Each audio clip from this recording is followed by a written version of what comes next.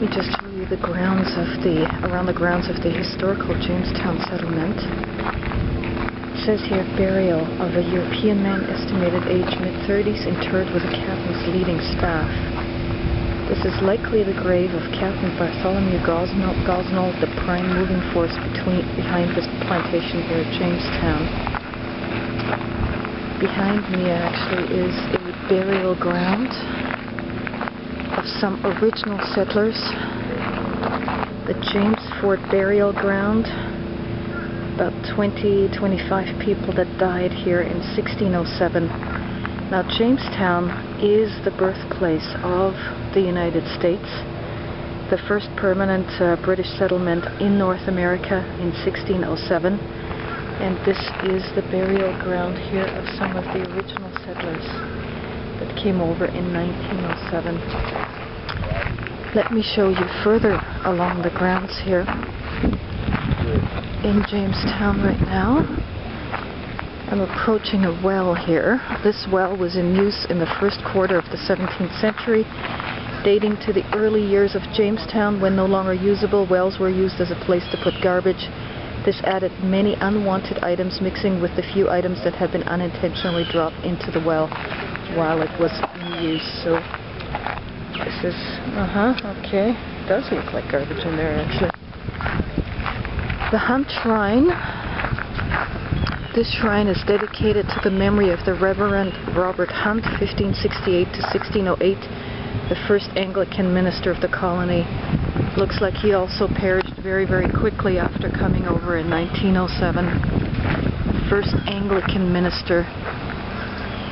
That was one of the avowed goals of the Jamestown colony here. Is number one, to wrestle territory away from the Spanish colonies and also to establish the Anglican Church here in North America. So obviously ministers were part of the original group of settlers that came here, 140 men and boys in 1607. Confederate earthworks. These earthworks were erected by Confederate troops in 1861 as part of the defense system to block Union penetration of the James River. You can see the earthworks right here. This sort of wall of earth.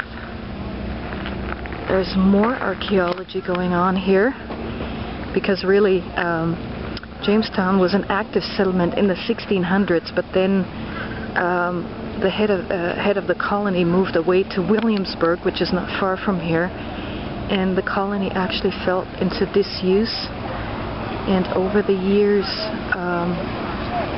most of it got covered up by deposits from the river. Let's see what archaeology specialists are showing off here. At this, you can see active archaeological excavations going on right now.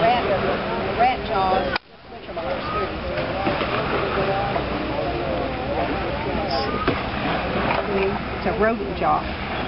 Rodent jaw.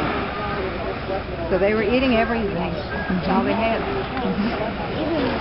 Even rats. They ate the dogs. We found dog bones. And the dogs were important for them because they used the dogs for hunting. So to eat the dogs was part of their food supply too. And they ate their horses. Any questions? Say again?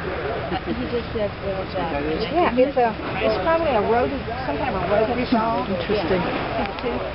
Lots of archaeology going on here. Active archaeology in Jamestown right here. Everything. And everything. Let me show you over in this direction right now. I think there's a little cafe in here that people can go to, and I will come back to you in just a second to show you that.